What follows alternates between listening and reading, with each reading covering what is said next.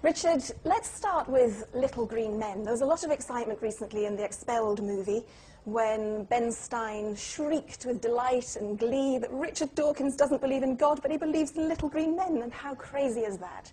Tell us about your love affair with Little Green Men. Let's go back in history a little bit. In America, you can't teach creationism, or indeed religion, in science classes. And so the creationists had to give up on that. They lost a court case, and they reinvented themselves as intelligent design.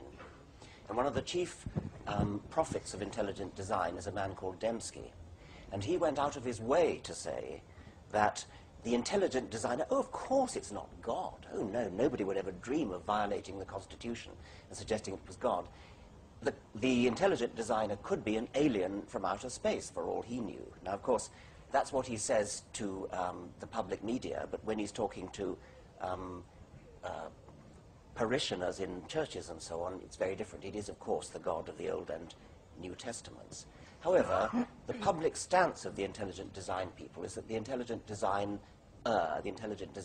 might as well be an alien from outer space. So when Ben Stein, who was the compere of the infamous Expelled film that some of you may have heard of, asked me in an interview whether I could think of any circumstances in which I could remotely think that intelligent design of life on Earth was plausible, I raised the possibility, as I thought, extending an olive branch to the intelligent design people, that maybe an alien from outer space might have designed life on this planet. That was enough for Mr. Ben Stein. Dawkins believes in little green men, but he doesn't believe in God. And this has been held against me ever since. But I do think it's an interesting possibility to discuss that there might be life on other planets elsewhere in the universe. Well, indeed, and I think something that fascinates me is the thought of just how similar that life might be if it existed, but also perhaps how different that life might be. I'm wondering how reasonable it is to extrapolate from what we know about science on Earth and assume that those laws and principles apply or would apply elsewhere in the universe as well. Yes. Science fiction writers are often criticized for making their life forms too similar to our own. When I was 7, I wrote a science fiction story called Bobo Goes to the Moon, and it was about a little dog. Was it published? Unfortunately, it wasn't published. It was about a little dog who went to the moon, and even at the age of 7, I had the sense to realize that it was too much to hope that the inhabitants of the moon would speak English. So I made them speak French instead. It is a tussle in science fiction because the human imagination is somewhat limited, and so inevitably you tend to get roughly humanoid creatures, perhaps with rather swollen heads or perhaps an extra eye in the middle of their forehead or something of that sort. But there's rather little imagination of really, really, really alien life forms. But actually, as a scientist, I think it's a very interesting question how different they might actually be. For example, all life on this planet is based upon polynucleotides, usually DNA, and sometimes its cousin, RNA.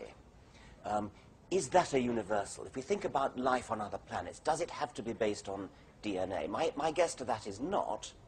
On the other hand, I do think there's got to be something like DNA. There's got to be some equivalent to a genetic molecule, maybe not even a molecule, but something equivalent to genetics, which is going to be extremely high fidelity. It's going to have a comparable high fidelity to our own computer systems. That means it'll probably be digital. It doesn't mean it'll be DNA. DNA is digital, but it'll probably be digital. Another thing that's characteristic of life on this planet is protein. And that's not an accident.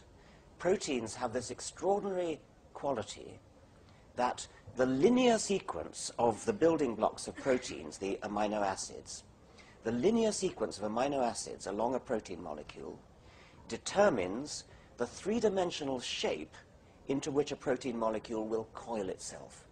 Protein molecules spontaneously coil themselves into a very, very particular shape, and that particular shape is different for different linear strings of amino acids, and the linear strings of amino acids are absolutely determined by the genetic code. And what that means is that genetic code determines the three-dimensional structure of a protein molecule.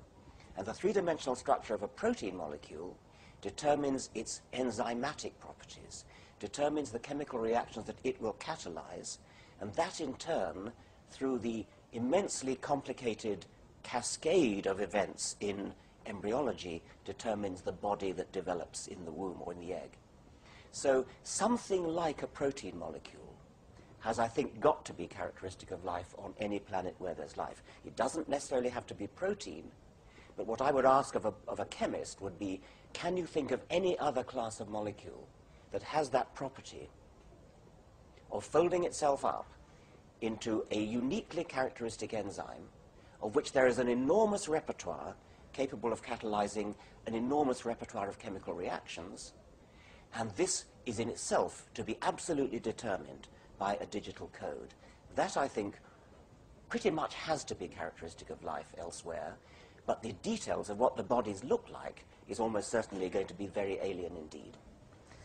Okay, so I think what you're saying, life elsewhere would have had to follow the same sort of principles as life here, but it could actually be quite different. Different in detail, yes. I think there have been speculation about perhaps ammonia being the basis of life in other parts of the universe. That's interesting, yes.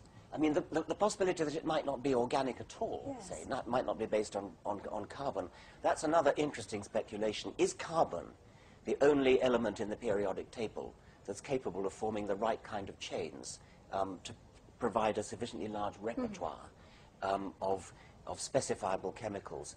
And perhaps silicon seems to be the only other possibility that's ever been suggested. Ammonia has been suggested as a possible alternative to water. One of the characteristics of life as we know it is that it's based on water. And in fact, the people who call themselves exobiologists, who scan the heavens with their spectroscopic telescopes for the possibilities of life, what they're actually scanning for is water. They can't actually scan for life.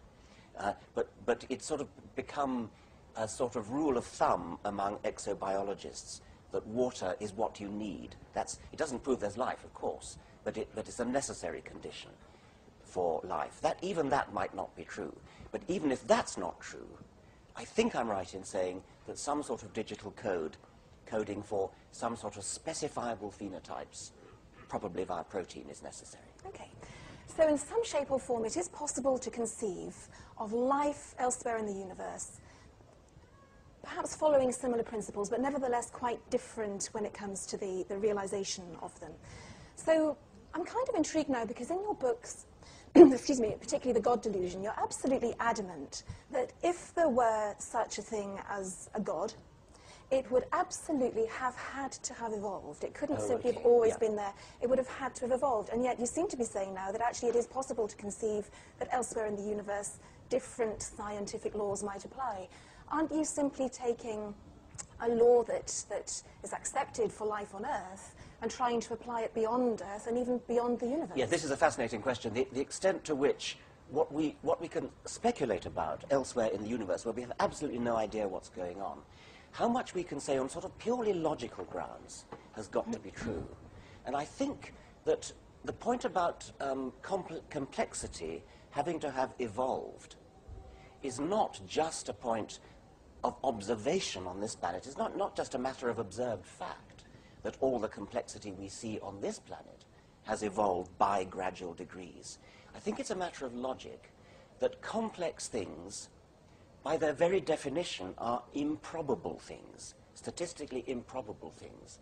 And statistically improbable things don't just happen. Statistically improbable things have to come about through an orderly, comprehensible process.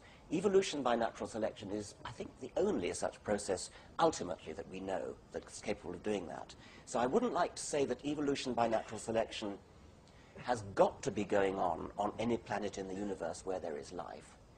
But something equivalent to it has got to be going on, such that simplicity builds up into complexity by a comprehensible process.